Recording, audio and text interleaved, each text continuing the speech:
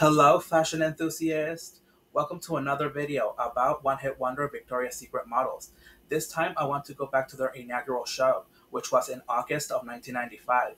Gail Elliott had the privilege of being part of the beginning of this pop culture phenomenon, and even though she did not return to the show, she witnessed other historic fashion moments.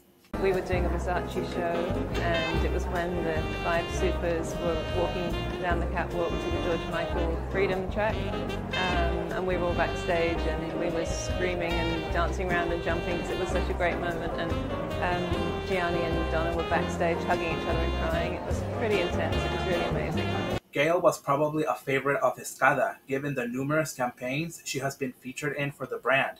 She also posed for multiple Versace campaigns, as well as for Oscar de la Renta, Valentino, and cosmetic brands like Revlon.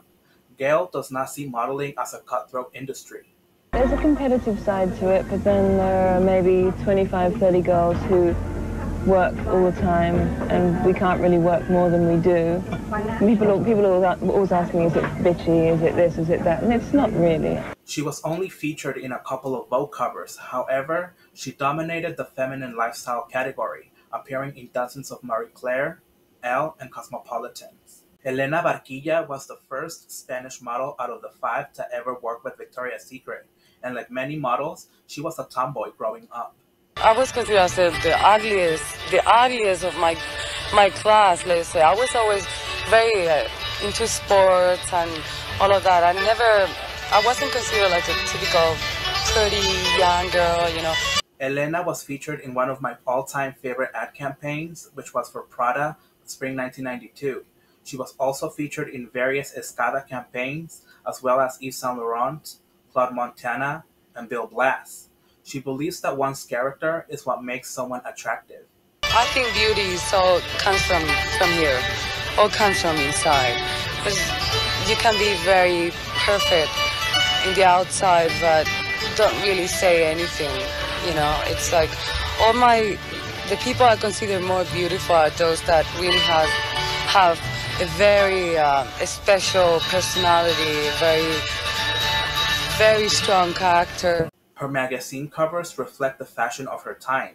They are colorful and energetic. Finnish model Angelika Kallio concludes this video, and even though she did not book the Victoria's Secret fashion show again after 1995, she was a regular in high fashion runways. It was speculated that she was a favorite of Karl Lagerfeld, given her notoriety in Chanel collections. She had an idea about what was Victoria's Secret. Can you keep a secret? Victoria's Secret. I think it's to look well and take care of yourself, you know, because you are giving an example to the other woman how to look. And that's the secret. Angelika was featured in one of my favorite Dolce & Gabbana campaigns. She also landed campaigns for Christian Dior, Sergio Rossi, and Jenny. Angelika has an extroverted personality. It's like, you know, you let the bird out of the cage and he starts flying around and having fun. Her magazine covers are very eye-catching. The majority of them can be described as high fashion. The photos portray different concepts. I think they look like beauty shots, but there are also full body shots.